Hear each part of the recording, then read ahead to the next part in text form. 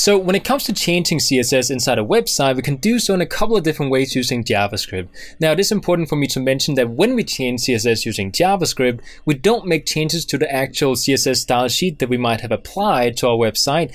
Instead, we do actually make changes to the style attribute inside the element that we're trying to change the CSS of.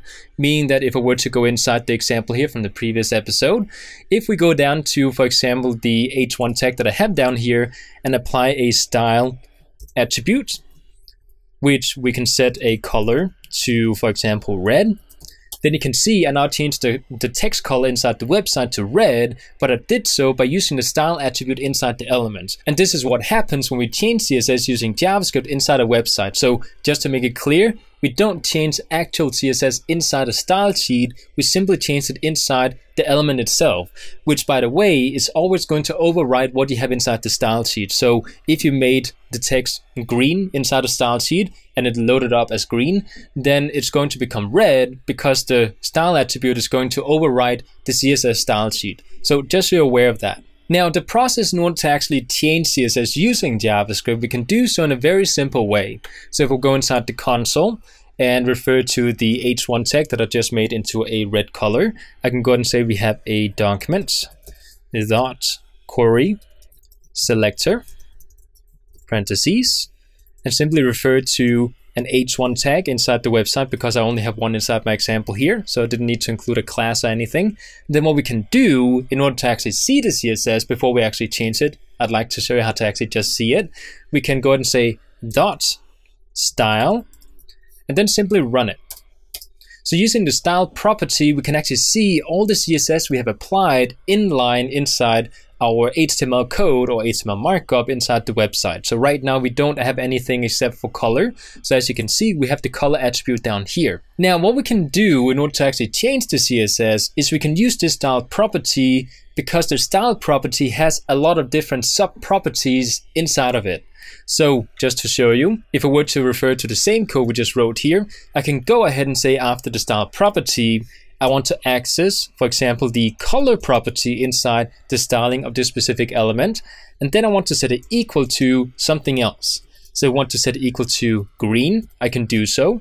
And as you can see, it now turns green. So as you can see, it's actually very simple to change CSS using JavaScript. In this case here, we just changed one CSS property. We do also have a method where we can change multiple CSS properties at once. We're going to get to that. For now, let's actually focus on changing one CSS property. And as you may notice, in order to change the color of the text, I just simply referred to the exact same property name as we would inside a CSS style sheet, which is color. Now, if we have a word that has multiple words inside of it when it comes to properties, for example, font size, background color, because there's two words, we do so by writing font size with a capitalized letter in the second word. So instead of font dash size, like we would in CSS, we just simply uppercase the first letter in the second and third or fourth word if there's multiple words inside the property name.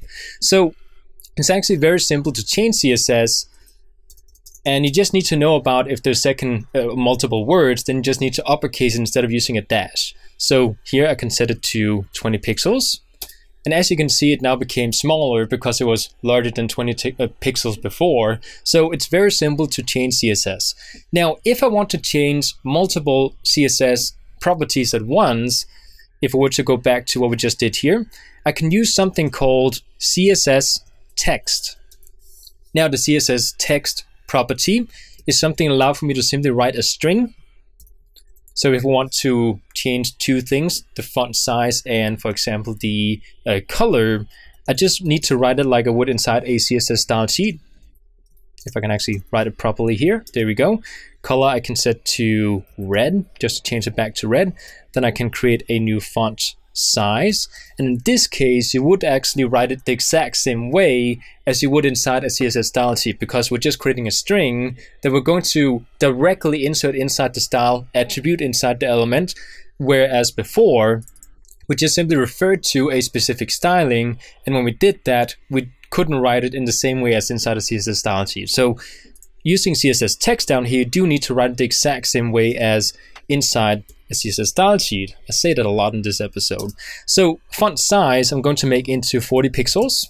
And when I run it, you can see that we can run multiple CSS stylings at once inside this specific H1 tag that we selected here. So if we go back to the Elements tab so we can see what's going on, you can now see that we have a color and a font size set inside the CSS style attribute we can insert inside an element, and it does in fact change the CSS styling of this website here. Now there is a third method I want to mention because you might have figured this one out already.